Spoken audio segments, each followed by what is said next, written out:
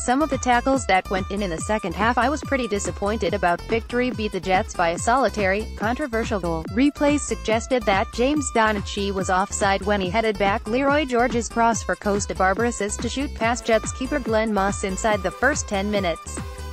VAR, introduced this season to a welter of continuing criticism, did not disallow the goal.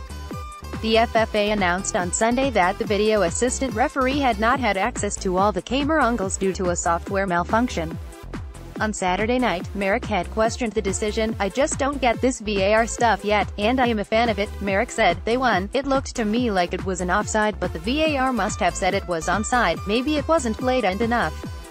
I don't know about that goal. It looked to me like there were 3 players offside. I have spoken to 4 or 5 people already and they all said the same thing. I don't want to be a sore loser, but if that goal was offside, I just wonder what the point of the VAR is. I am still a fan of the VAR, but I am not sure if he looked at that in replay. When the ball was kicked, it looked like there were 3 players offside.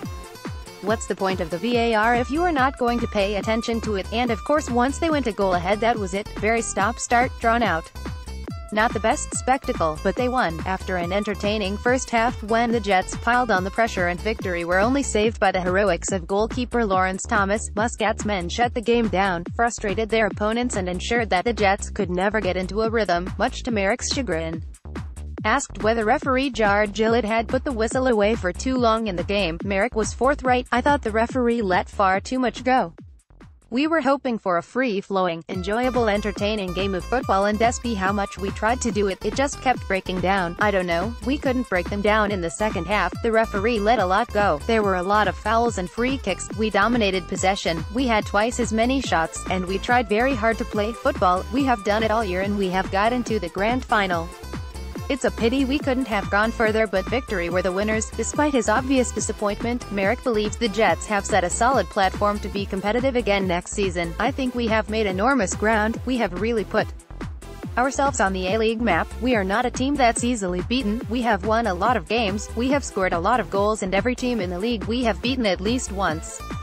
It's a credit to them what they have achieved. I just think we can build on this team and we can be in the finals next year." He did not defend the brutal challenge of Jets forward Roy O'Donovan on Thomas, which saw the Irishman red-carded late in the game. "I know that you are not going to believe this, but I didn't actually see it.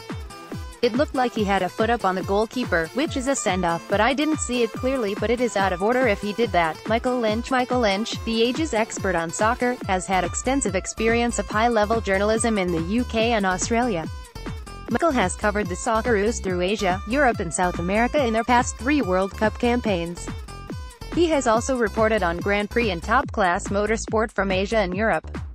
He has won several national media awards for both sports and industry journalism.